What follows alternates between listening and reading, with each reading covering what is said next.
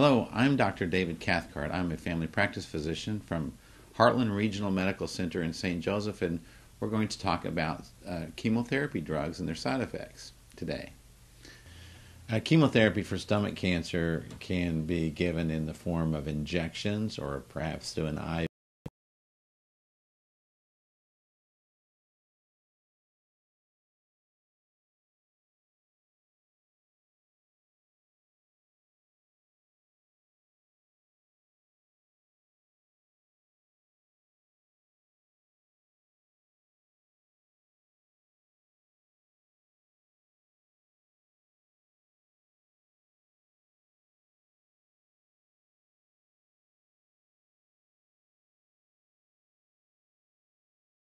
Unfortunately, like all other chemotherapy drugs, they have side effects, and the side effects again can be hair loss, weight loss. It can cause nausea, and since that's one of the things we're trying to avoid with stomach cancer, we have to deal with that, and it's often dealt with by reducing the dose or giving other medications that might help reduce the nausea that comes along with chemotherapy.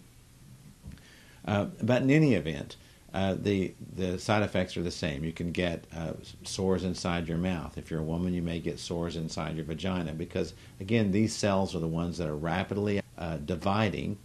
And again, as you may have recall from an earlier segment, cancer chemotherapy drugs kill cancer cells because they're rapidly dividing.